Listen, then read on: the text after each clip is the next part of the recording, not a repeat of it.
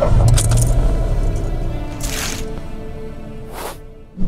made a video discussing why you should not cede power to anyone.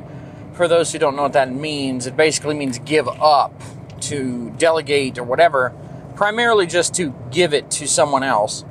But you should not cede power to anyone lest you end up like NixOS. NixOS, most recently, is known for having a bunch of activists take over the board and then kick out the founding member who created NixOS in the first place, thereby destroying the project, basically, because they, quote, couldn't tolerate Nazis anymore, where Nazis means anyone that they disagree with.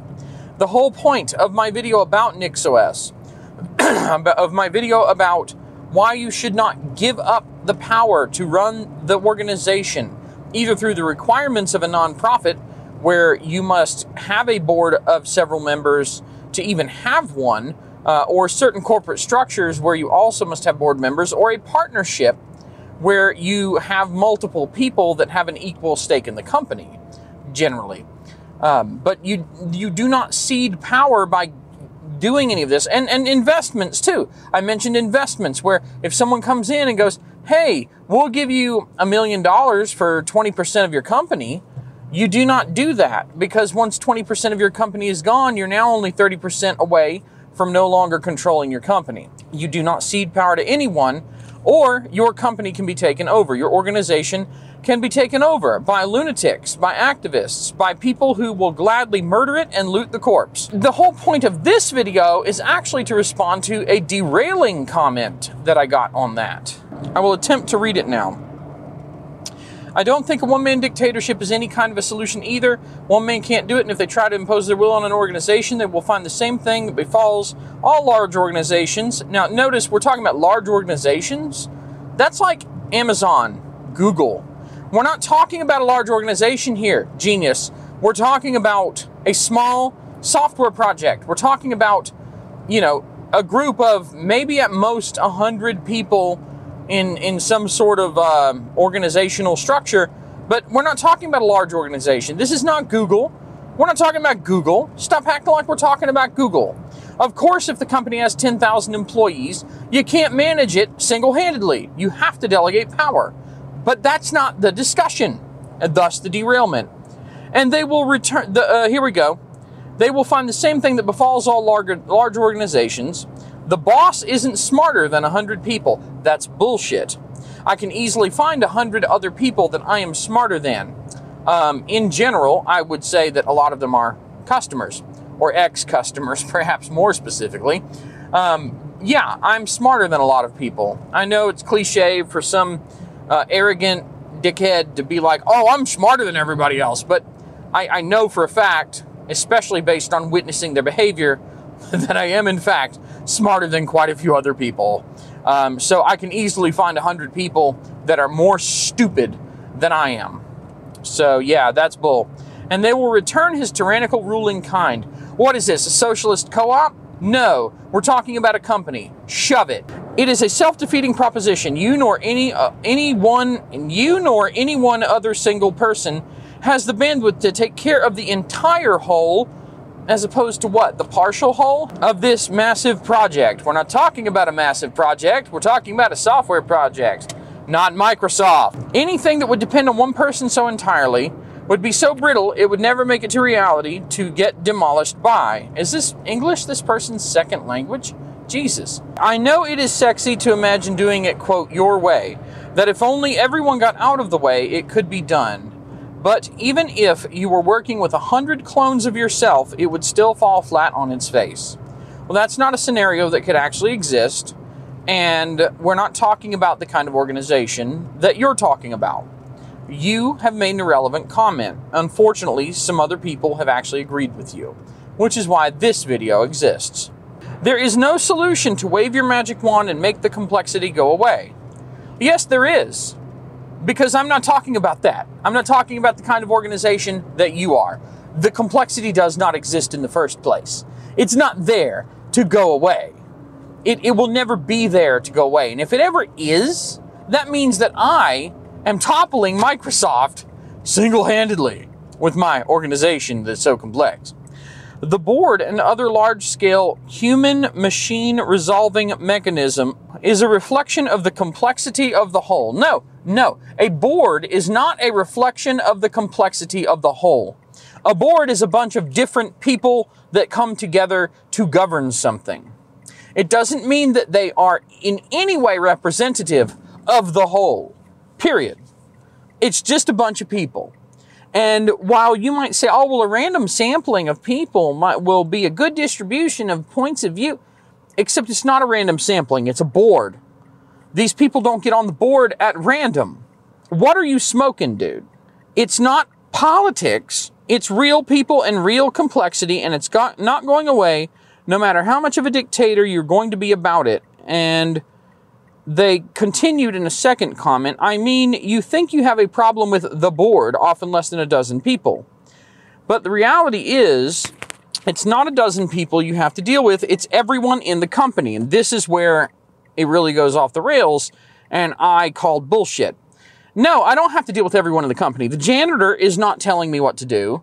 The low-level coders aren't telling me what to do. But more importantly, we're not talking about a situation that has this level of organization or complexity or whatever that you are. You're talking about a Microsoft. I'm talking about a NixOS. NixOS, I can guarantee you, has less than 100 people working on it, as far as like people who are actually part of the project rather than just like smaller one-off contributors that throw in their little code and just go, hey, I just want to help out. Will you please accept my help? As far as people who actually are working on the project, central people, I guarantee you it's nowhere near what you're talking about here. So, even the janitor will overrule you mercilessly on cleaning stuff matters. Okay, I don't care. I don't care. If I hire a janitor, then I'm delegating janitorial work to the janitor, which means I'm trusting the janitor to make professional, correct decisions about cleaning house. What does this have to do with a programming, with an operating system software project kind of thing?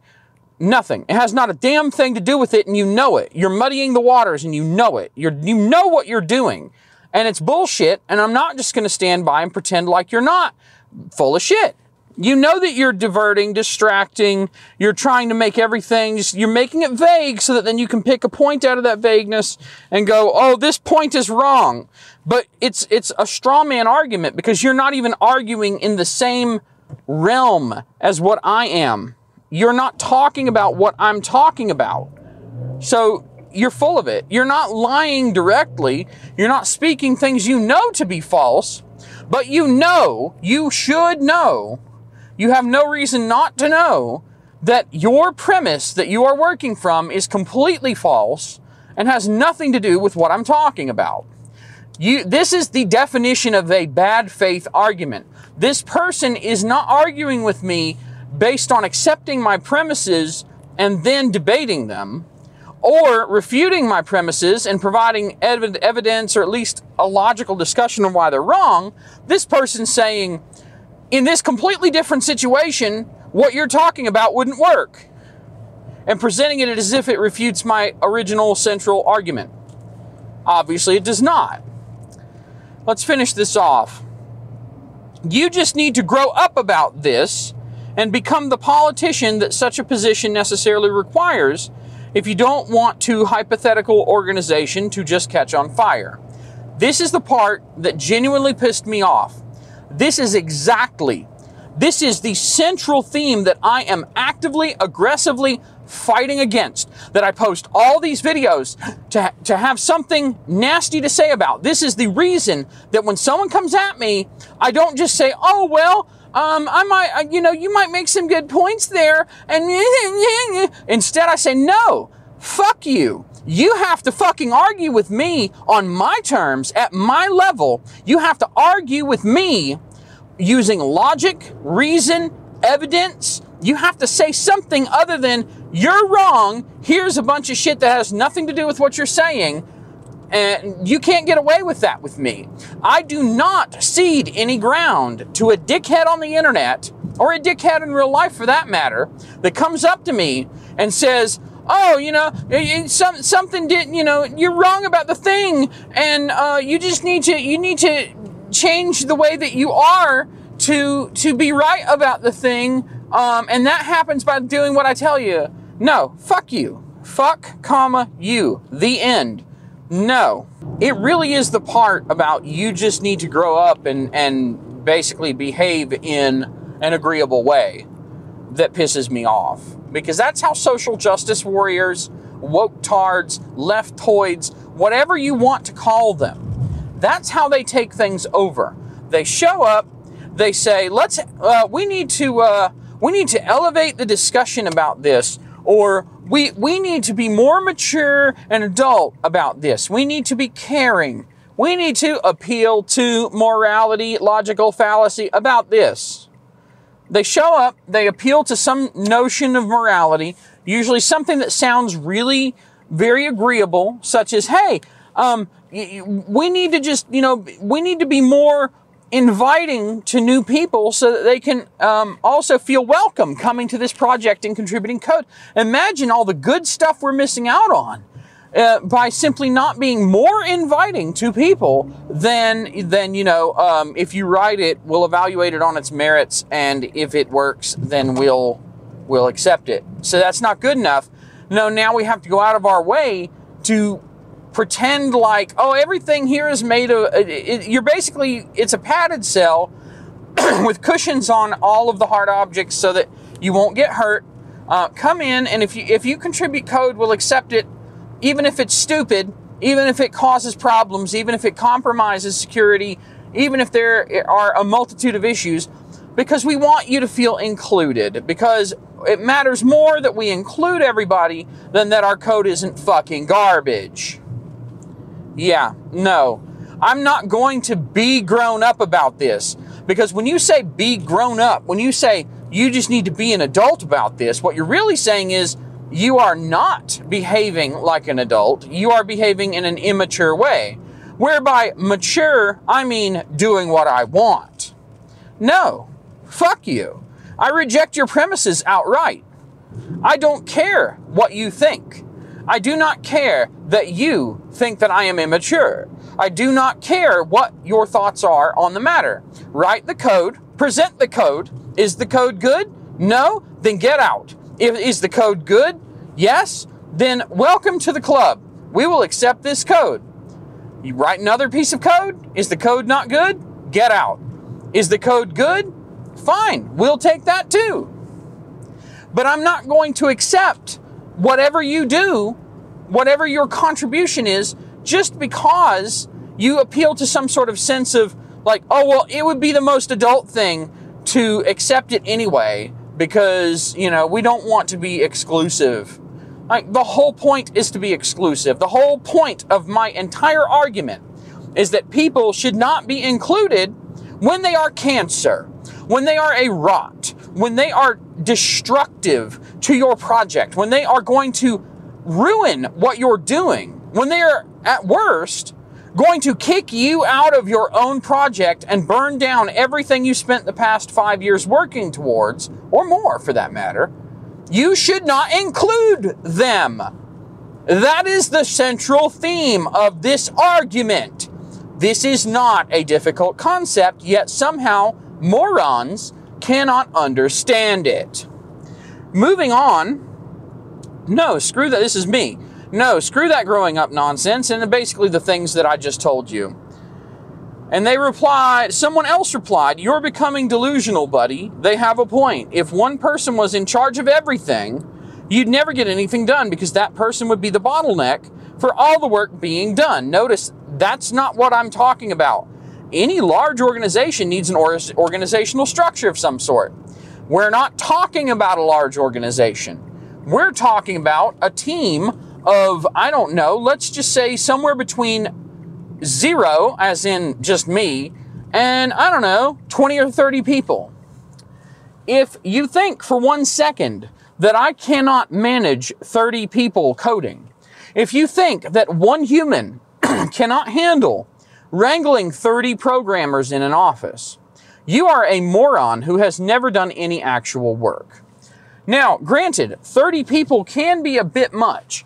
It can be a little difficult for one person to manage 30 people in certain scenarios. Something tells me coding is not one of those scenarios. There are instances where the stakes are high and you do need to delegate to lower managers so that they can take care of that. But this is not one of those. You know what? Look, dude, I'm about to go swimming. I'm almost at the pool. I'm not doing this. I'm not doing this. You guys are idiots. I'm not talking about big businesses. You know that you're lying, that you're deceitful or deceptive or whatever. You know what you're doing. You know it's bull. Stop it. Or get out of my comment section. Thanks for watching. Like, comment, subscribe, and all that crap. You know what? If you don't like me, hit subscribe twice. Unsubscribe twice to make damn sure. Take care. Entire hole as opposed to what? The partial hole? Hey, a dickhead. Slow down, dickhead.